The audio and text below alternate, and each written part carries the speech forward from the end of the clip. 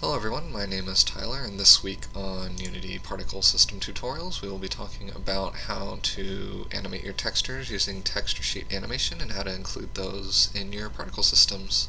The default starting system for this week is the default particle system. The only thing that I've changed about it is I've changed the start size to be 3 instead of 1 so we can see the particles a little bit more clearly. The major thing that I've done is I've created a new material called animated texture. You can call it whatever you want. But that's what I named mine, and then I downloaded a texture sheet from the Unity wiki page. I'll provide the link in the video description to use as a texture. So as you can see here, it's just the same kind of face, and then at the end of the texture sheet there's a little blinky face. And this is what a texture sheet looks like. It's kind of the same sprite again and again and again, and in between each frame there's kind of an implied movement.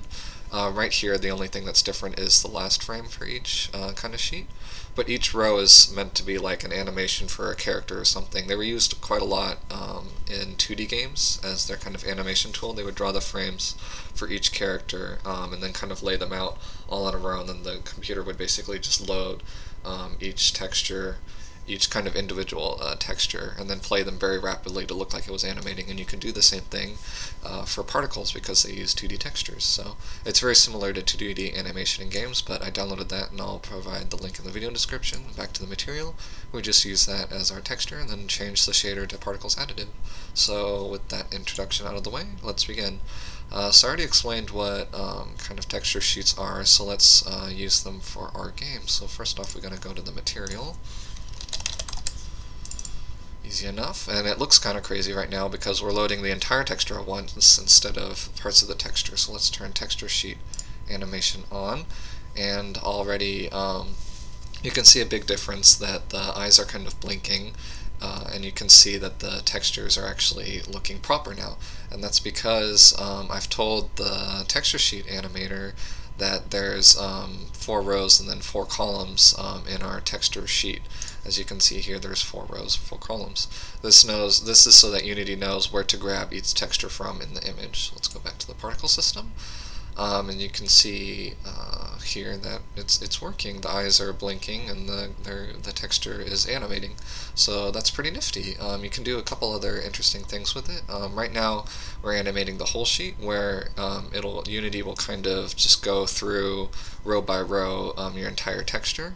What you can also do is to have Unity just do a single row by just clicking this and then setting single row, and then that will randomly pick a row to animate from and then animate through that row. So you can see it's either doing green ones, red ones, blue ones, or yellow ones instead of all of them together. And you can see them blinking at the end there, so you know that it's working. Excuse me.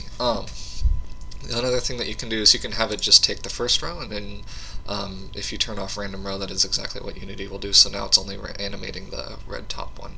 So let's go back to whole sheet. Another thing that you can do is have, you can specify how Unity progresses through, how quickly Unity progresses through the actual texture sheet. So right now we just have it in a linear fashion, but we can change it if we wanted to, then kind of have it go to the end actually more quickly. But we don't really need to do that, so I'll just change it back. But it's there if you want to do it. And it has the same curve system as all the other Unity particle things, so you can just select which ones you want there. So we'll just go out of that. And lastly, you can tell Unity how many times you want it to go through the entire texture sheet. If you do more cycles, the texture sheet will go quite quickly, and it looks kind of sporadic and very quick. Right now I'll just have it set to 1. That's about all the things that you can do. Oh, and also you can specify which row you want the texture to be pulled from, so we can do row 1, 2, and 3. And this is similar to kind of an array system in programming, if you've ever heard of that, where it starts at 0 and then it goes through 0, 1, 2, 3, however many rows and columns you have. So but that's about it for texture animation. It really just depends on what kind of texture sheet you have.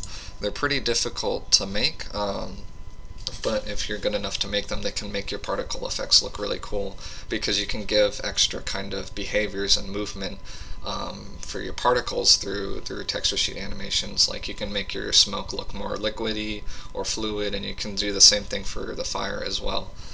So there's a bunch of different things you can do with texture sheets. They're pretty hard to make. I personally can't really make them, but if you have them lying around, or if you are really awesome and you know how to make them, this is how you can use them for Unity particles. So I hope you learned something. If you have any questions, feel free to leave them in the comments and I'll answer them to the best of my ability. But that's about it for this tutorial. I hope to see you all next week in the next video. Thanks!